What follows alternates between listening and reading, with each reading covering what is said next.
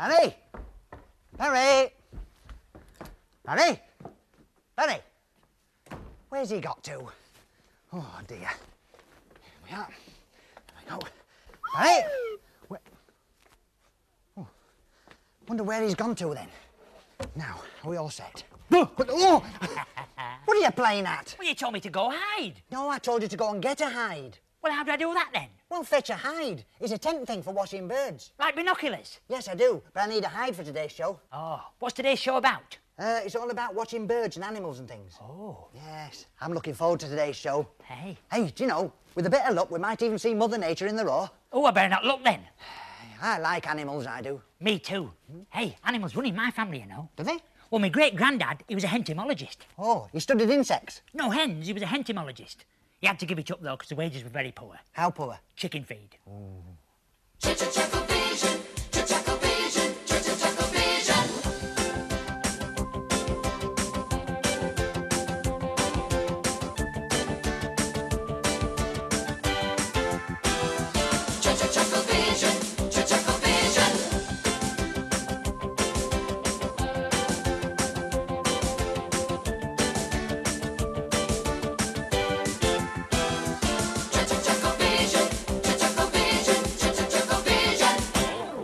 Lovely. Oh, welcome to the show. Today's show is a bit special, for we're going to carry out our very own Nature Watch and show you how to go about it yourselves. Then we'll be having a look at some of our stranger animals. And what better place to start Hey. than with a hide? Oh, I found the hide. Oh, where was it? Hid.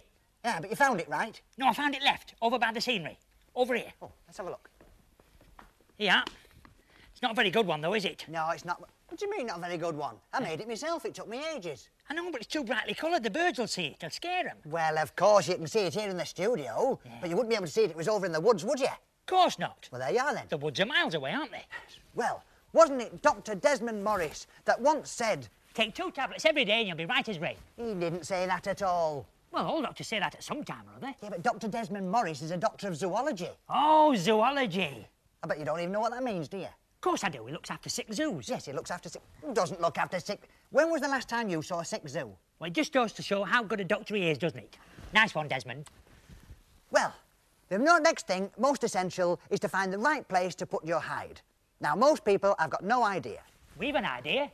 We have, haven't we? Yeah. So we went out and about to investigate.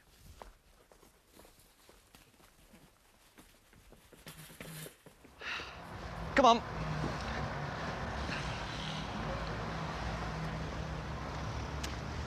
Well, here's a prime example of what not to do. This hide is far too brightly coloured to spot any wildlife whatsoever. And this here's a dead giveaway. I'll just see how they're getting on. How are you getting on? Get out of it. Well, unfortunately, they don't seem to have had any luck today. And quite frankly, I'm not surprised. Well, it's back to the studio. Amateurs.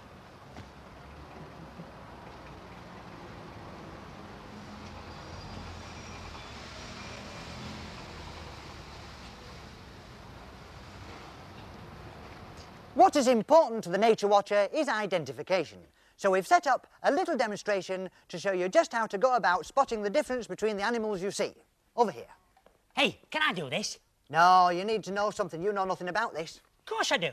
I was instructed by one of the world's leading animal experts, Dr. David Attenborough, who also directed the film Mahatma Gandhi. No. That was his brother, Richard. Oh, sorry. Who also directed the film Mahatma Richard. Well, that's as maybe. But what we need is somebody who's an expert in their field. Oh, that lets me out then. Why? I haven't got a field. No, not that kind of field. Someone who knows what they're talking about with animals. Ah, would I be right in thinking that someone was you? Of course not. Oh, it isn't you? Oh, yes, it is me. You'd be silly to think it wasn't me. Oh, silly me. Right, now that's sorted out, we'll take a look at the pictures. Ah, right. You can turn over. Right, OK. No, the pictures. Oh, sorry, the pictures. Right. Now, what is the first thing that leaps to mind when you talk about wild animals? Kangaroos. Kangaroo. Not kangaroos. Indeed. The first thing that leaps to mind is the fox. And here we have a picture of the vixen and her cubs. As you can see, they are deer.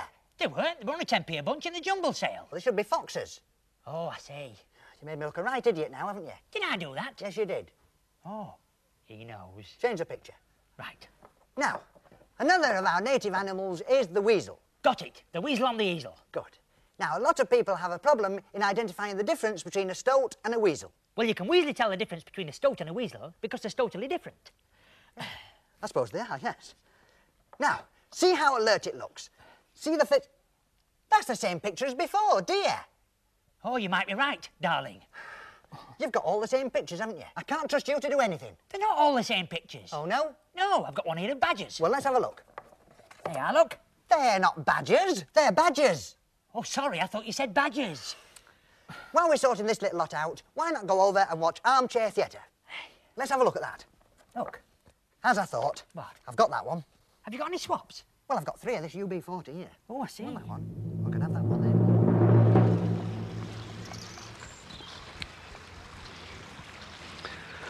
Ben Brady walked miserably by the stream. School was due to start tomorrow, but he just knew he'd never see Rollo again. A couple of weeks ago, he'd gone to the park to play football with his friends, and he tied Rollo's lead to a nearby park bench. When he came back, Rollo was missing, gone. It was about 4 years ago when they'd first met. Ben was 6 years old, and Rollo was just a little fat puppy.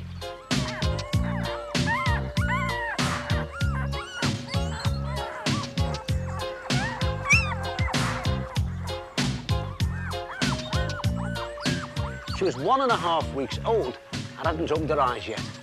But she was very alert, and somehow Ben knew that she was the dog for him.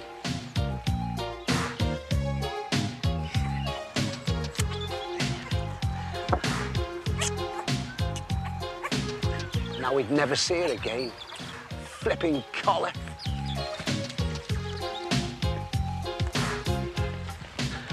Ben set off yet again, slowly around the park, looking for his dog and calling out her name.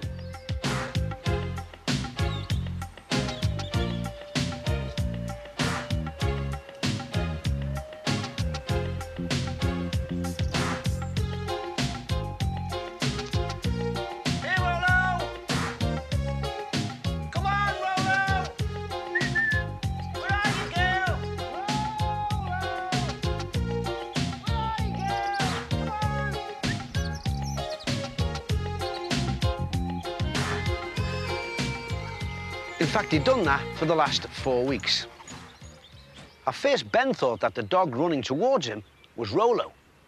It was a yellow Labrador, like Rollo, but it was wearing a collar. It was rather scruffy, though. Ben stroked the dog, and it wagged its tail. "Hello, boy. Have you seen my Rollo, then?"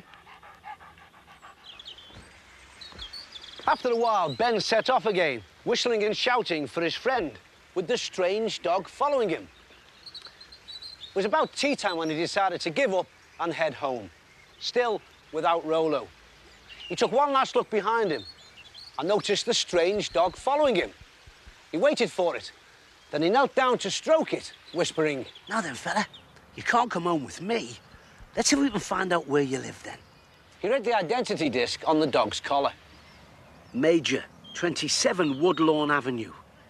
The dog whimpered softly. Ben clipped Rollo's lead to its collar and decided to take it to Woodlawn. It was a big old house with a large lawn and 2 stone lions guarding the front door. Major barked and strained at the lead as they approached the gate. A fat old gentleman with a walking stick opened the gate, and he was obviously delighted. And so was Major, who jumped up barking and wagging his tail. "I'm Major! Where have you been, old boy? I bet you're hungry." "I found him in the park, mister. He kept following me around." Ben unclipped the lead. The old man was overjoyed and shook Ben by the hand. "Thank you, son. Thank you for finding my dog. I took him to the park about 6 weeks ago and let him off his lead. And he was chased by 2 great big dogs. I couldn't run after him because of my gammy leg. But I kept going back to the park to look for him. I thought he must have been run over by a car." Major ran on ahead of them into the garden and sprawled on the lawn, obviously delighted to be back home. The old man laughed. "Look at him back in his old place again. I've got another friend, you know, and she's a Labrador, just like Major. She followed me home. She must be a stray. She didn't even have a collar on. She's a nice dog, though. She's around there in the back garden. Would you like to see her? Ben couldn't wait. He dashed around to the side of the house with Major and the old man behind him. Fumbling madly with the latch on the gate, he finally managed to open it. The dog sped across the lawn, barking furiously, with its tail wagging like a rudder. Major and the old man looked on in amazement as Ben buried his face in the soft yellow coat of his old friend. Hello, girl. Good old Rolo. I knew I'd find you.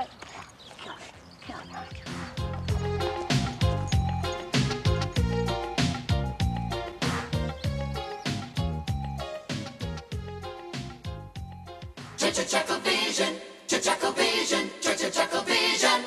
That was very nice. While you've been away, I sent my assistant out into the countryside to put up the hide. He should be miles away by now. Back already? Yeah. Have you done it? Not quite. What do you mean, not quite? I'm having a bit of a problem. Well, how far have you got? Not very far. Where's the hide? Just over here. Oh, no. Should have had it out there by now. I couldn't get it through the door. Well, I'll give you a hand. Will you? Go round the other end. Right. Round the end. Right. Have you Okay, got then. it? Right, tip it back. That's Yeah. it. Now, take it through. Go on. It Take won't it through. go. It won't go. It should do it. I told you. Well, look, I tell you, come back. Right. Right, now turn it round. Turn round. Turn it round. We'll get it through. Don't Okay. you worry. See, easy go through this door. Go on, turn it round. Hey. That's it. Go on, go on. Okay. That should do it now. Go on. Right. Now, take it through now. Okay. Take it through. There you are. You see? What did I tell you? It's stuck on the door. Well, keep pulling, keep Okay. pulling. I'll get off. That's it. Go on. Pull Hey, it. it's through, it's Yes, through. see, there's no messing, you Great. see. Dead easy. Yeah. Eh, told you, didn't I? Yeah. Right, get it taken to the hide. Okay. Well, I do apologise about this, but we're with you in just a minute. Now, what did he do? Let's see, he sent the thing around. Oh! What now? I've got another little problem. Problem? Well, it's a big problem, actually. Big problem? Yeah. What is it? There's a huge spider in the hall. Spider? Yeah. Well, you're not frightened of a little spider, are you? Yes. Look, I'll sort it out for you. Okay. Go on. I'm right behind you. Hey. Go on, go on, don't worry. Wait a minute. Go on. Go on, don't worry. Oh, it's all right. It's gone. Well, there you are, you see. I told you I'd get rid of it for you. Yeah. Now get that set up. Go on. Can you give us a hand? Oh, go on then. I've got nothing else to do. Right. Get hold of it. Go on. Okay. Right. Got all this stuff. I've got it. Right, now, take it round. Down the Round stairs. corner. Now, be steady. Careful down the stairs. Steady then. Go on, steady. Okay, stairs. Steady Careful. then. Steady. Careful. Steady. Steady, Steady. steady, Whoa! steady.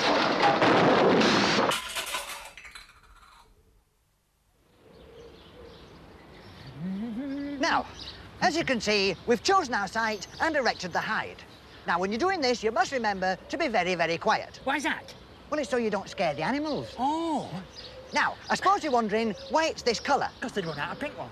Because they run out of... Not because they run out of pink ones. It's this colour so it blends into the countryside. Oh. Yeah, so it makes it invisible. Invisible? Yeah, good. Now, one thing to remember when you erect your hide is to make sure the aperture is at the front. This is so you can put the camera through it. Of course it is. The camera's supposed to be on the inside with you. What? Another thing to remember when you erect your hide is to keep it away from wasp nests. Back to the studio. Back to the studio. Oh. Well, there's another tip for you. Never go anywhere without your insect repellent. I never go anywhere without mine. And here he is now. What? I was just telling the viewers how concerned you are about the pollution on the environment. Am I? You are now. Oh. Now, tell me, what do you think about acid rain? I think I'd buy a glass umbrella. You've no idea, have you? Look, Hey. just go away while I carry on with it. Now, as all of you probably know, conservationists love all living things. Hey! And all... Oh. Will you go away? I'm talking to But this viewers. is- Just go away, please. Sorry about that. Now, conservationists love all... Just go Hey. away, go away. But you've seen... You're interrupting. I do apologise. Conservationists love all living things and wouldn't harm anything that lives. Hey, Barry, That's what I've been trying to tell you. did you see the size of it? I know. It was like a tarantula. I thought he played for Barcelona. No, Hey, it's over there. so it is. Let's go and capture it. I'll wait here. Right. Gonna get it.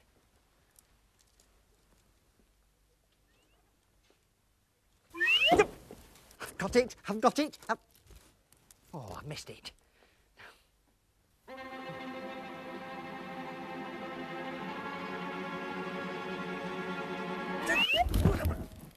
Oh, you've let it get away now, haven't you? Did I? Sorry.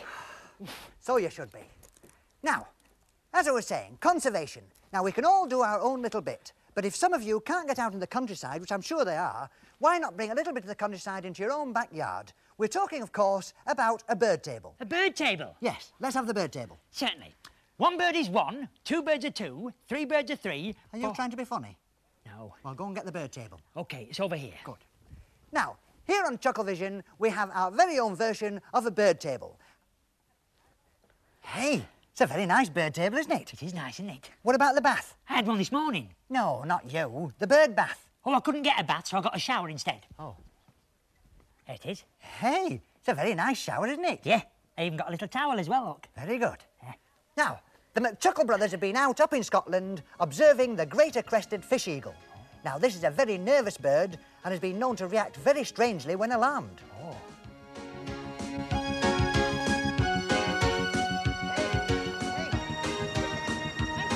I see it. Hey, I see it. Hey, I can.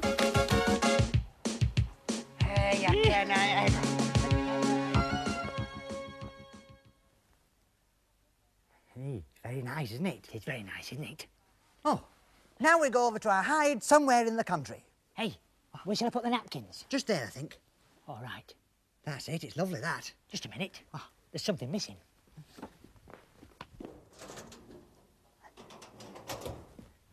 There we are, look. Hey, they're very nice, aren't they? Just finishes it off, doesn't it? It does, doesn't it? You don't think it's a bit posh, do you? Not at all. They can get dressed up when they come in, can't they? Oh, you mean top hat and tails? No, no, just top hat. Why no tails? Well, they've already got tails, haven't they? Of course they Of have. course they have.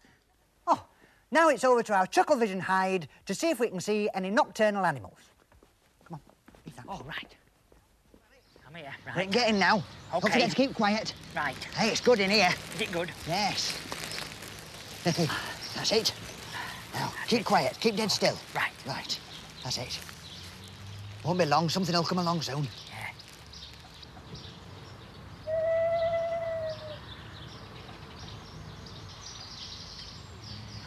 Well, we've been here all night, and I think you'll agree we've got some pretty remarkable shots. Don't you agree, Barry?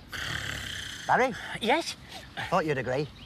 Now, as I was saying, a lot of animals are nocturnal, which means they only come out at night, which... Is why they're called nocturnal. Because they keep knocking themselves out when they turn, because they can't see where they're going.